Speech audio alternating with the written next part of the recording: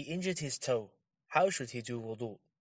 Praise be to Allah. Firstly, what is required is to wash the parts of the body that Allah has enjoined washing in wudoo, and to wash each part thoroughly, so that there is no part of it that the water had not reached.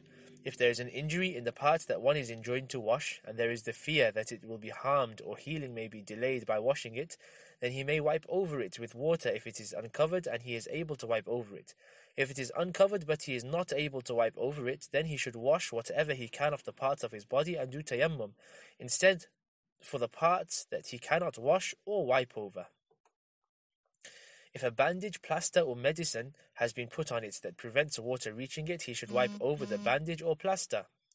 Sheikh Ibn Uthaymeen, may Allah have mercy on him, said, if there is a wound on a part of the body that is washed when purifying oneself, there are several scenarios. It is not covered and will not be harmed by washing. In this case, he has to wash it if it is in a place that is to be washed. It is not covered, but will be harmed by washing but not by wiping. In this case, he has to wipe it instead of washing it. It is not covered, but will be harmed by both washing and wiping. In this case, he should do tayammum for it. It is covered with a band-aid or the like that is needed.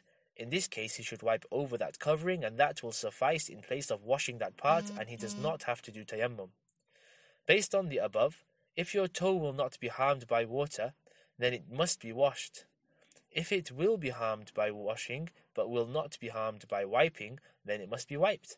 If it will be harmed by washing and wiping and has been covered with a dressing, it is sufficient for you to wipe over the dressing. Secondly, with regard to wiping over the socks, if you had previously washed your entire feet, or washed whatever you were able to and wiped over the injured part as described above, then put on the socks when you were in a state of purity, it is permissible for you to wipe over them for a period of 1 day and 1 night if you are not travelling, and for 3 days and 3 nights if you are travelling.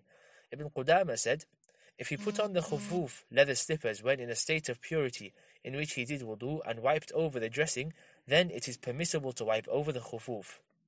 Ibn Muflih, may Allah have mercy on him, said, if he put on khufuf in a state of purity in which he wiped over the plaster, he may wipe over the khufuf, and Allah knows best.